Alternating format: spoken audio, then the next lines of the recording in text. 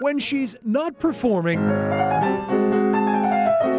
composing, I'm breaking out from behind a mask. I have to go write it down, like instantly. 1, 2, 3, 1, 2, 3.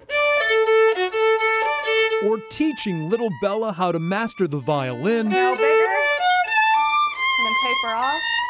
Savannah Hatcher is thinking about music, day All right, I'll sniff us in. and night. I think that the music definitely chose me. After all, making melodies is in her DNA.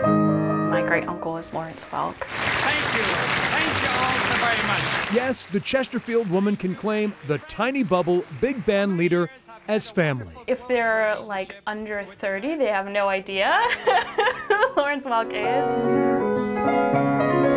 Savannah knew from an early age her life would be filled with notes of happiness. Absolutely, absolutely. She was destined to become a professional, fulfilling a lifelong dream.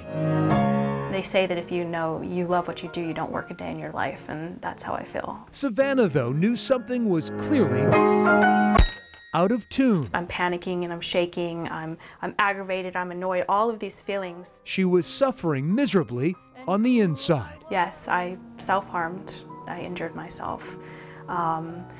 I didn't really want to continue. I just lost all hope of living.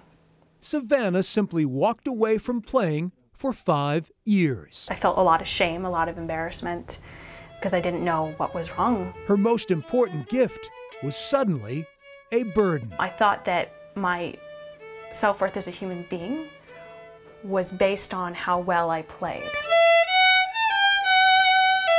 Savannah needed and sought out help for mental illness, specifically bipolar disorder. I've also had to learn to stop my perfectionism and to stop my anxiety.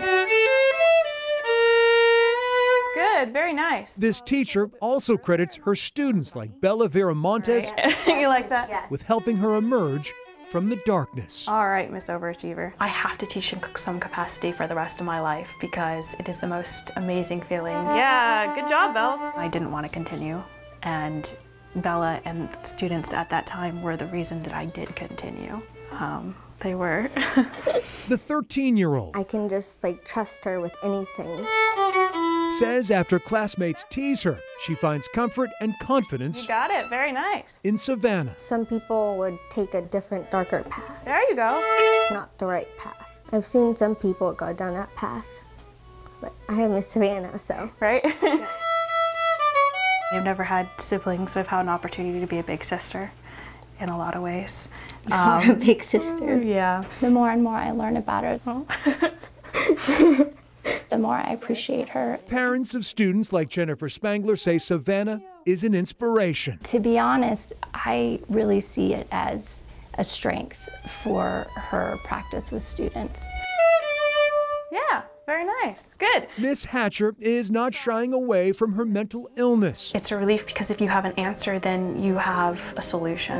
I won't look back. I've changed my life. In fact, her new single, Metamorphosized, details her success in overcoming. I want my music to heal others and to hopefully inspire more people to follow what their path is. I'm metamorphosized. Savannah Hatcher embraces music once again.